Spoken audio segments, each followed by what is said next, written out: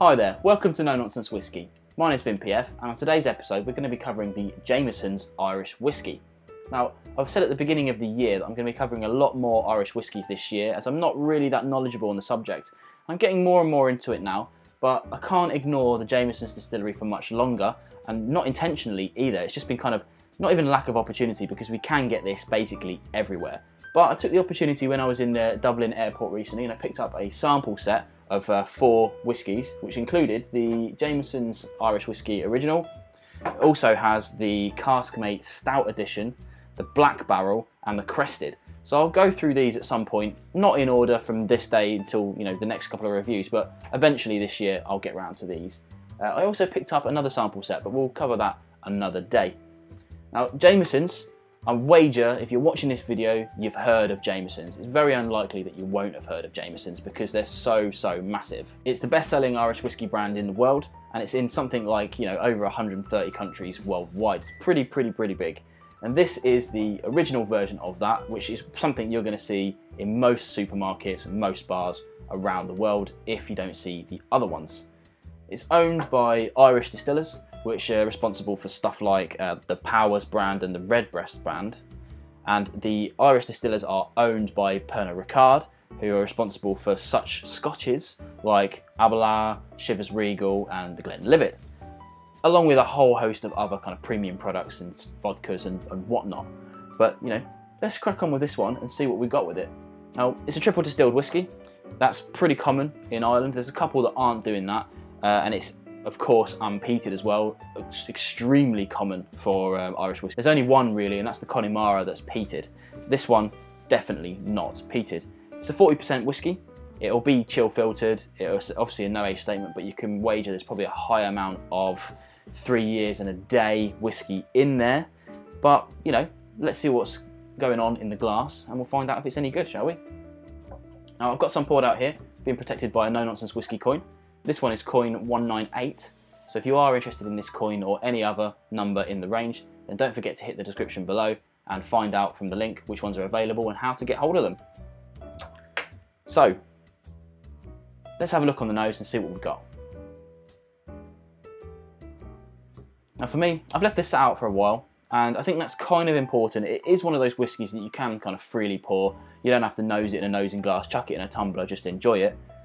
But if you do leave it out on the side, I think it does open up slightly. For me, there's a lot of kind of grassy herbal notes to it. It's a little bit floral as well. Mostly it's kind of honey and cereally maltiness. It's a very young whiskey, but there's bound to be some older stuff in there as well to round it off, but I'll wager the vast majority is that 3 years and a day. Let's try on the palate.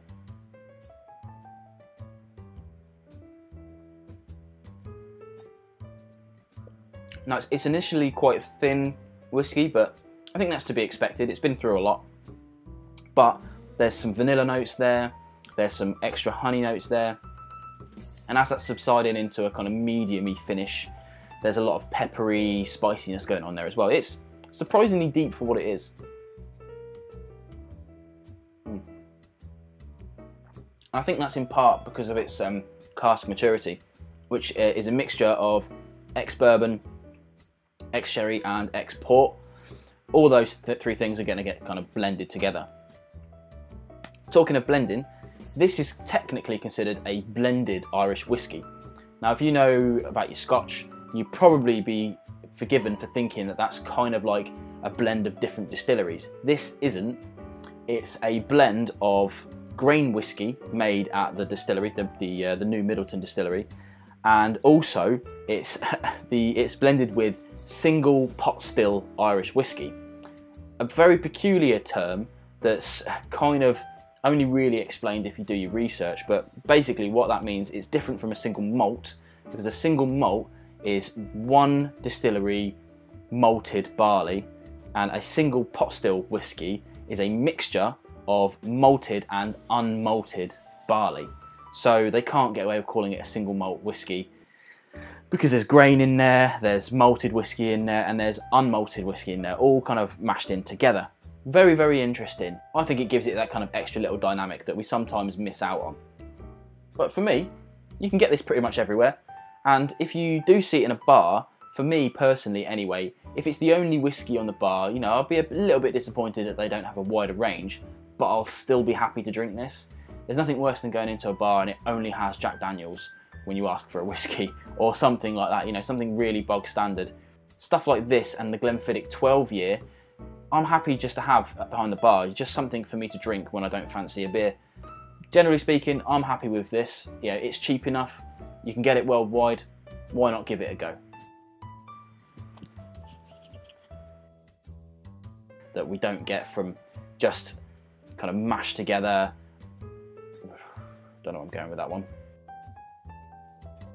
Stuff like this and the